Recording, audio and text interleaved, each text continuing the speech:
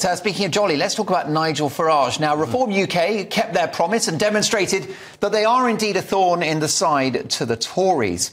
Although, as predicted and based upon last night's local election results, any success they have will all but guarantee a Labour government. It's strange that a party of the right, with a far more conservative policy offering than the actual Tories, should be so enthusiastic about installing Sir Keir Starmer into number 10 for 5 years with a bumper majority. In fact, the man who set up the party, the formidable Nigel Farage, told me on this channel 3 months ago that we might have Labour in office for 10 years.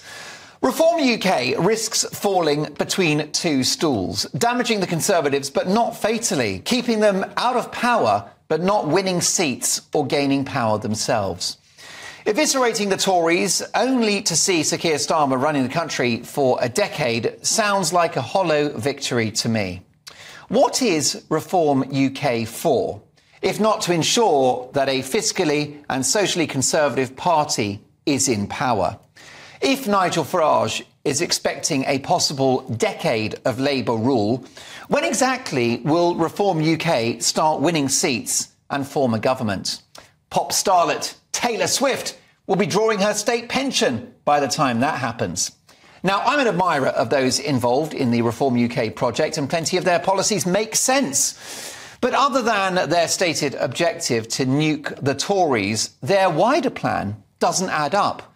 If Nigel Farage takes a frontline role and becomes leader of the party, then yes, their support will grow. But the irony is that the stronger Reform UK become, the larger a Labour majority becomes as well. Reform UK voters, many of whom watch and listen to this channel, detest everything about the Labour Party and particularly Sir Keir Starmer. And yet their support for this insurgent force only guarantees him more years in power. Nicholas Owen, Nigel Farage is Keir Starmer's greatest political ally. Yeah, the analysis was great, actually. I loved it. I just think that if you look back in history, all this business about parties rise, UKIP rose, weren't they saying the same things about that? And UKIP, I think, at the same stage, was doing rather better. Am I right? Is that right, Martin? I think that at this stage, that UKIP had well, certainly more UKIP presence. did very well in European elections. Remember those. But neither UKIP nor Reform are very big at running in local council elections.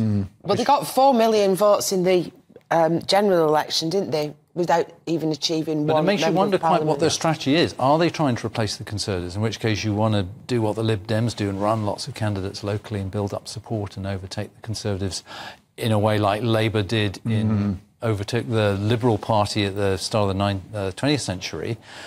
Or are they slightly confused and they think they're in America, that Farage can run as the Conservative candidate for president and win the primary vote? But that isn't how the system works here. Listen, the most important thing with the two parties that have dominated politics in this country since, whatever it was, when the Liberals finally fell away, the Conservatives and Labour, is that they are both, I hate these political cliches, but it's true, isn't it? Broad churches. Broad churches. Reform, you may love this party, but it's only about sort of one set of right-wing, dare I say it, policies, isn't it?